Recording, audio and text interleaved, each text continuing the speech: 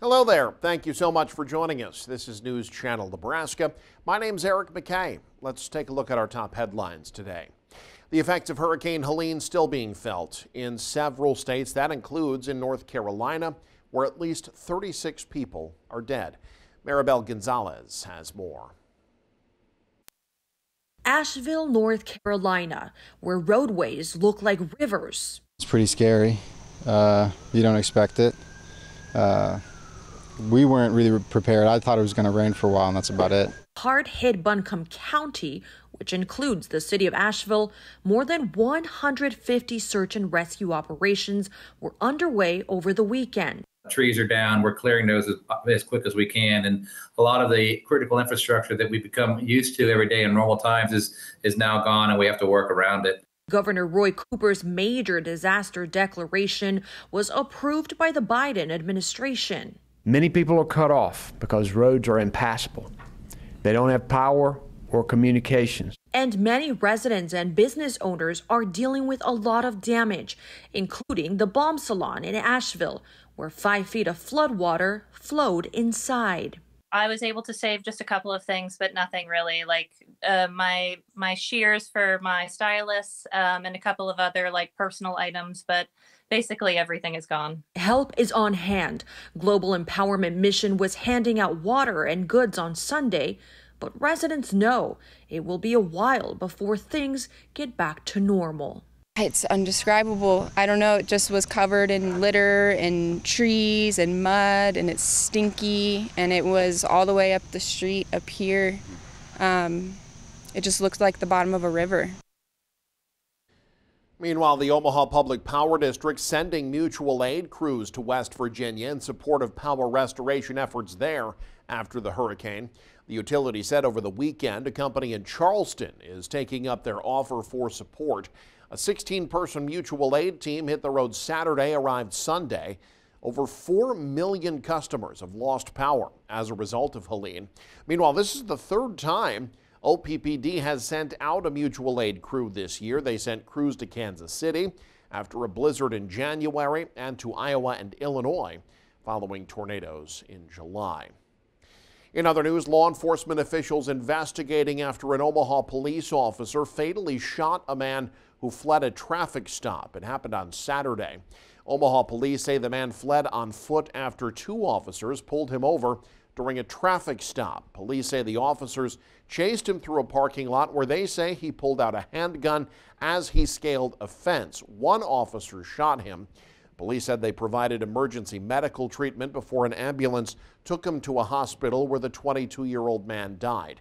An autopsy is scheduled for Monday. The man's identity was not immediately released. Neither officer was injured. The officer who shot the man is on paid leave during an investigation by Omaha police. That's according to the Douglas County Sheriff's Department and Nebraska State Patrol. A Beatrice man accused of the shooting death of a 42-year-old woman now faces formal charges. The Gage County Attorney's Office filed the charges Friday against 51-year-old Christopher Milkey in the shooting death of Tammy Leslie earlier this month. Milkey charged with second-degree murder, 2 counts of kidnapping, and a felony weapon count. Police responding to the scene said they broke through a door to the home to help 2 children aged 11 and 19 escape the house. They then arrested Milkey, who investigators say was holding a 9mm handgun. We also know a bit more about the potential motive for the shooting. Investigators say they were told by one of the children that Milkey was convinced that Leslie had been cheating on him and had screwed the door shut to the residence each evening for a month to keep Leslie and the 2 children inside the home. According to court documents, Milkey and Leslie were not married, but had been in a relationship for over 20 years.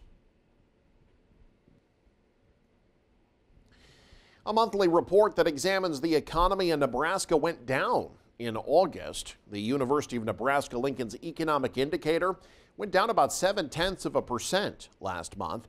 Economists who run the study say that followed 2 straight months of increases, which they say still suggests modest growth in the state economy over the next 6 months. 2 of the components that saw the most notable declines were Nebraska manufacturing hours, a reflection of a national trend, and building permits on single-family homes, which dropped after a sharp increase in July.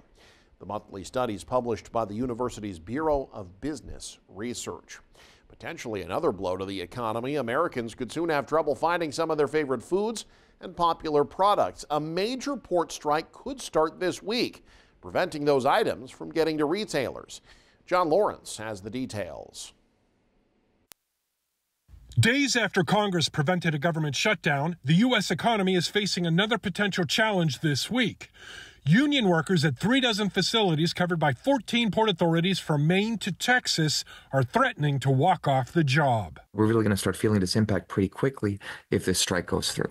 The deadline is 12:01 a.m. Eastern Tuesday, and it could be the most disruptive strike the U.S. has seen in nearly 5 decades. Anything beyond 2 weeks is going to be very, very, very disruptive.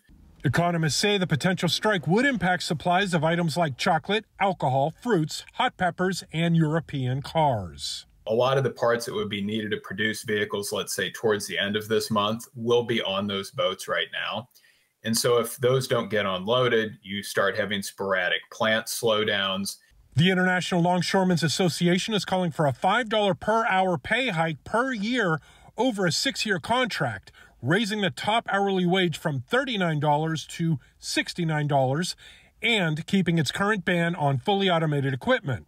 If there is one way for consumers to look at this economic glass as half full, there will be plenty of gifts in stores this December. Since this was an event that we knew could potentially happen, a lot of retailers were bringing in these holiday items ahead of time. John Lawrence, News Channel, Nebraska. We talked housing earlier, and a new report details just how stalled the housing market is. According to analysis by Redfin, just 2.5% of homes in the U.S. have been sold this year. That's the lowest turnover rate in at least 3 decades. Some areas are suffering bigger slowdown than others. Homes in suburban and rural areas changing hands slightly more than those in urban areas. Now, for months, the housing market's been facing a combination of record high home prices and elevated mortgage rates. Economists have said they hope the Federal Reserve's recent rate cut can revive the stagnant market. Hundreds of thousands of Medicare patients across the U.S. will be seeing lower prices on dozens of prescription drugs. Monday, the Biden administration announced Medicare Part B enrollees will pay less for 54 prescription drugs. Many of those drugs used to treat cancer, osteoporosis, pneumonia, and other conditions. The cuts are possible through a provision in the Inflation Reduction Act, making drug companies pay rebates if they raise Medicare prices faster than the rate of inflation. Patients will start seeing the price drops this week. A pandemic-era student loan benefit ends this week. That 1-year grace period for borrowers who miss a payment will no longer be in effect. The Biden administration had provided this on-ramp period after student loan payments resumed following the 3-year pandemic-era pause. During the last year, student loan services weren't reported missed, late, or as partial payments to the national credit bureaus. Now they will be notifying the bureaus, which could impact credit scores. This change comes as the fate of the Biden administration's student loan repayment plan is on hold as litigation plays out. A hearing scheduled for October 15th at the 8th U.S. Circuit Court of Appeals. And finally, a radio station in central Nebraska completed their goal of filling a moving truck with food items to donate. It also got one of their employees off the roof. Ryan Valenta has more from Hastings. This week started with a man on a 4-story building rooftop plus an empty moving truck and ended with thousands of food donations filling that truck to help feed people facing food insecurities. This ranks #1 in the fact of doing the biggest promotion we've ever done. All promotion talk aside, KHAS Radio in Hastings' inaugural Heroes for Hunger food drive took an unconventional approach to field food donations. On Tuesday, morning show host Brandon J. McDermott set up a tent on top of the Burlington Center and couldn't leave until the truck was packed with food. McDermott said he came up with this unique idea due to multiple personal experiences. I was homeless as a kid in Omaha, went to 11 schools in 13 years growing up. I know what it's like to be poor. I know what it's like not to know where your next food is going to come from. I know what it's like to kind of feel helpless. Surely enough, with the help of the Hastings community, the 18-foot-long truck completely filled up with food on Thursday afternoon, releasing McDermott from the rooftop after 53 hours and 29 minutes. We are full. Come on down, Brandon. Wait, I thought you said 2 o'clock. I gotta come down early. I love you, Hastings. How does ground feel, Brandon? Oh, it feels so much different than roof. The message was just a lot of gratitude that we were stepping up to do this, and the community just really came together to give, and so much kindness, so much love, a lot of togetherness, and we could not have done it without the volunteers and the community. After getting off the roof, McDermott thanked everyone who gave food, no matter how much they gave. This bag right here feeds 16 people. Multiply that out by 1 box, multiply that out by 30 boxes, multiply that out by 5. And you've got a bunch of people that are going to be fed by this. I mean, that's the realness of it. Looking at these individual boxes, these individual pieces, this is going to be a meal for somebody. The truckload of donations were given to 5 Hastings area food pantries, who all expressed their gratitude for the radio stations and the public's generosity.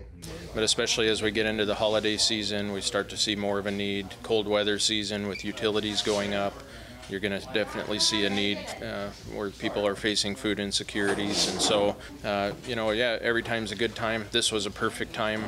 While it may be the biggest promotion to help out the community for the radio station to date, plans are being formed to make it bigger and better next year.